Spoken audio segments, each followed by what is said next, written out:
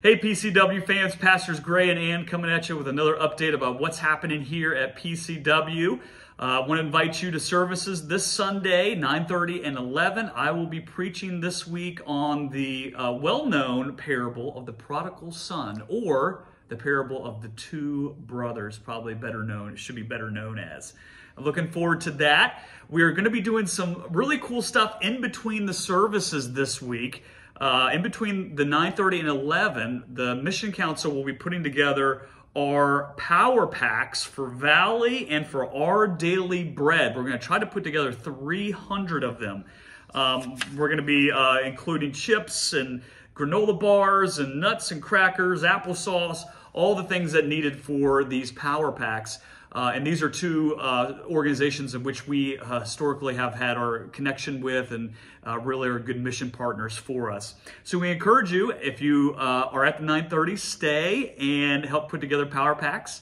And if you're coming to the 11, come a little early and you can help out and put those together so that we can deliver them out the following week. And that'll be in the gathering space. It will be in the gathering space. Sure.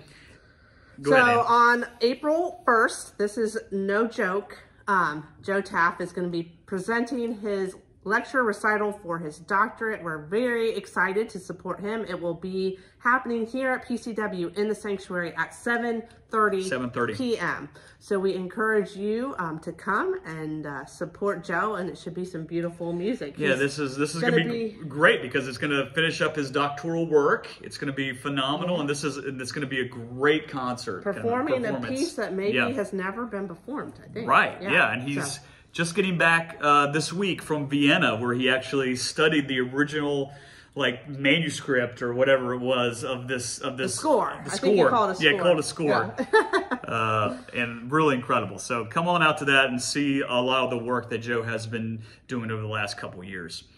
Next up, on Palm Sunday, we will be collecting one of the Presbyterian annual collections, which is called One Great Hour of Sharing.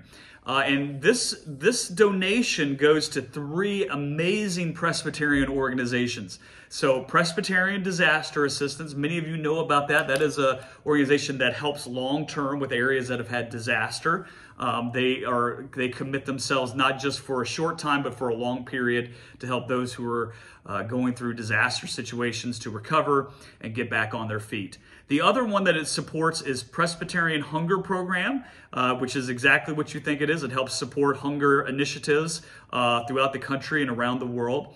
And then finally, the Self-Development of People. This is a kind of organization that really helps create ways for people to help take care of themselves, whether it's education, whether it's providing them like animals and things like that help provide them to help sustain their own livelihoods. So it's a really cool mission. You can look up those online through the One Great Hour Sharing Peace USA special offering. So we encourage you on Palm Sunday to give as you feel called to help support our One Great Hour of Sharing offering to help these 3 incredible organizations. So in that Sunday, Palm Sunday, April 10th, not too far in the future, we will be having one combined service at 10 a.m. in the sanctuary, and then right after it, we're having our youth auction to support our youth and their preparations for their mission trips this summer. So we hope that you will be able to participate in all of the activities and things going on. Right, it should be great to come on out and have that pancake supper with the youth and help support their mission work.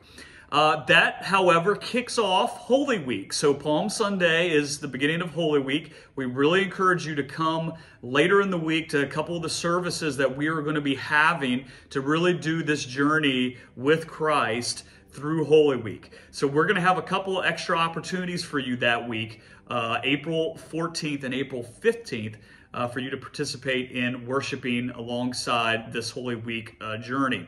So first off is April 14th, Maundy Thursday. We're going to have a meal, a simple soup meal at 6 p.m. with communion around the tables and reenactment of the foot washing. We're going to be telling that story and kind of showing you what happened that day. And then we're going to proceed into the sanctuary at 7 o'clock for a Tenebrae service. should be really meaningful and prepare us for the next service, which will be Good Friday.